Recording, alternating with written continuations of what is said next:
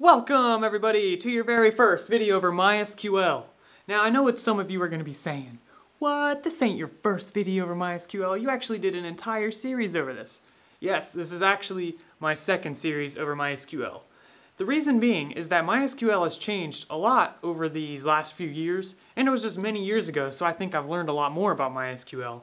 And I'm prepared to make an even better series. Ha! So that's what we're doing now. Hopefully this series will satisfy you guys who've been wanting some more of MySQL, because this series is going to be more in-depth, more techy and cool and up-to-date and stuff. Alright, let's do this. So what is MySQL? MySQL is a relational database management system. Essentially, a database is a software that allows us to store tons of data or information. So data can be really anything. Think of something you want to store that you can use at a later date. Often, databases are used behind an application. So an application might say something like, hello, and then say the username. This section right here has to come from something.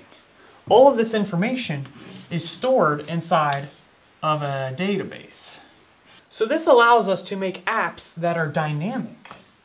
What does dynamic mean? It means changing, but only certain parts.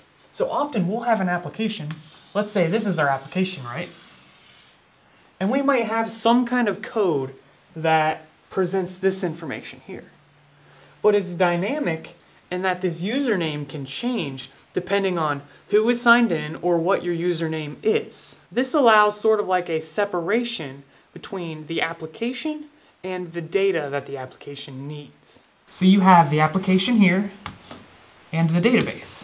The code itself is going to get information from the database to present to the user. So let's say this user uses this application, does something on it, and that information is stored inside of the database. Well then later, when he wants to use the application again, we can get that data from the database and present it in the application, and then that will be delivered to the user. So this is kind of the key word of it all. We can make dynamic websites, websites that change, websites that render content. So you could make an application that renders your most recent blogs, and you don't have to go in there and update your recent blogs every single day or whatever. It'll do it automatically. That's because you can code it and it will do it dynamically. Now the other part of relational database management system is the keyword relational. And this word right here, relation, actually means table. You can use that at a party and impress all your friends.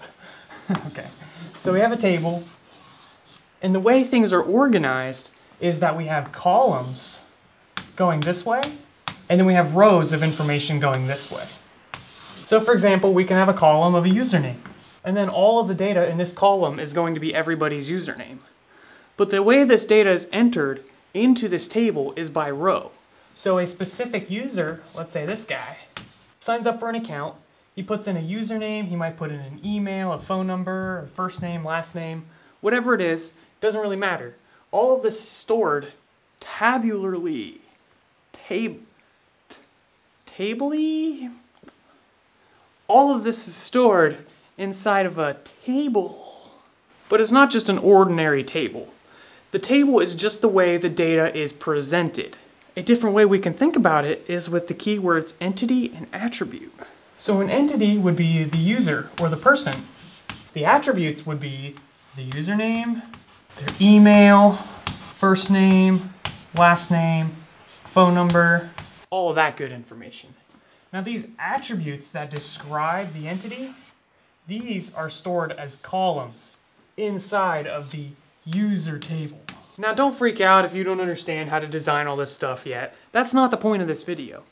The real point of this video is to give you a rough introduction to what databases are and what MySQL is. So now that we kind of understand what a relational database management system is, which if you just need like a one-sentence summary, it's a way to store data in tables.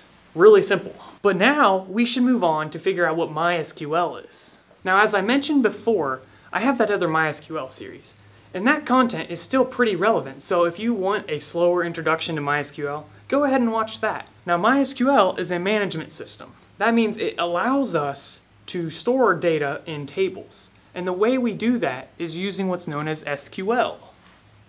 Now, MySQL is just a software system that adopted the SQL standard. This My here, I'm pretty sure it was like the maker's daughter's name or something. But essentially, it's just a software that allows us to type SQL and store data in tables. So SQL stands for Structured Query Language. Structured Query Language. And essentially, this is kind of like a language that's between computers and humans. So here's where SQL goes. That's because a computer can interpret SQL and a human is smart enough to write SQL. So we can communicate with the computer using this language. And that's really what this video series is going to be about. We're going to be learning SQL, but we're going to be learning the MySQL dialect of that. Essentially what a dialect is that it's the way this database system adopts the SQL language. For example, there's other database management systems. There's SQL Server, there's Oracle, and there's a plethora of other different database management systems. But they all have the commonality of using SQL. There's just some minor differences, and that's where this whole dialect thing comes up. So for example, writing something in MySQL is going to be very similar to writing something in SQL Server or Oracle, but there's going to be some minor differences. That's because MySQL has adopted its own dialect. For example, there's extra features in MySQL that are not specified inside of this standard, and those extra features are not going to be the same as SQL Server and Oracle. But even so, if you know MySQL, it's very easy to pick up another database management system such as SQL Server. That's because they're all based off of a standard, structured query language. Now hopefully that kind of makes sense. Don't be overwhelmed with all of the details. What's really important to know is that MySQL is built off of a standard known as SQL. SQL is the language we use to store data and retrieve data from our database. Now there are a lot of ways you can store information. For example, why don't we just use an Excel sheet? Or a text file. Well, there are a lot of benefits of using these, but there's also some really serious downsides. And we'll learn all of those as we go on, and you'll see why databases are so important. But to start off, I'll just give you a couple. For one, Excel is just a way to make spreadsheets. And the thing with spreadsheets is that they are all or nothing. That means if you have a spreadsheet and you want to get data from this, you have to look at the entire spreadsheet. You can't just select certain columns. With a database you can. That's because you have what's known as a select statement. And you can specify which columns. So you could say, I want this one and this one, but not this one. Along with that is security. For example, in a database, you can prevent certain people from doing certain things. In a spreadsheet, you can do that a little bit with file system rules, but it's very limited in that if someone has access to a spreadsheet, they can basically do whatever they want. You could make it read-only, but let's say they had read and write abilities. They can do anything. But with a database, you could say, here's some things they can do, and here's some things they cannot do. So you can have a little bit more flexibility, and you can make basically an entire system that allows many users, but you're not going to open up your data to be destroyed by certain people, right? So you can prevent big disasters using a role system. In addition to security, databases also allow us to store much more information. Databases can be expanded to tons and tons of data and still run efficiently. That's because we can separate data very easily, we can index data, and the database management system is optimized to work with a lot of data. Spreadsheets can work with a decent amount of data, but when you are talking like millions of rows, things might get a little clunky and not very organized. So if you're a very small business and you just need to store a little bit of information, I tell you, a spreadsheet will do just fine. A text file might even do just fine. But if we're talking about an enterprise application that's going to have tons of information, in that situation, I know you're going to want a database. So we've talked about what a relational database management system is, we've talked about what MySQL is, but now let's talk about why MySQL. Why would you want to choose MySQL over some of the other database management systems? One reason is that MySQL is open source. That means you can go and view the code that actually makes the database. In addition to it being open source, I think it has one of the most flexible licensing systems, meaning you can do the most with paying the least and being restricted the least. Because of this, MySQL is often used for smaller projects such as websites. Websites often use MySQL. Literally almost every website that has a content management system, think of like WordPress, Joomla, Drupal, all of those, they're almost always powered by MySQL. In addition to this flexible licensing, there is a small learning curve. So you have to learn a lot to use a database, but once you figure it out, your efficiency goes much faster. Whereas a spreadsheet, it doesn't really require much knowledge, but it takes a lot more work to maintain.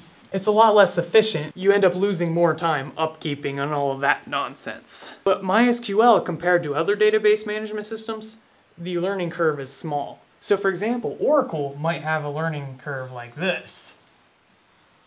I'm just drawing random charts, but the learning curve in Oracle, in my opinion, is much higher.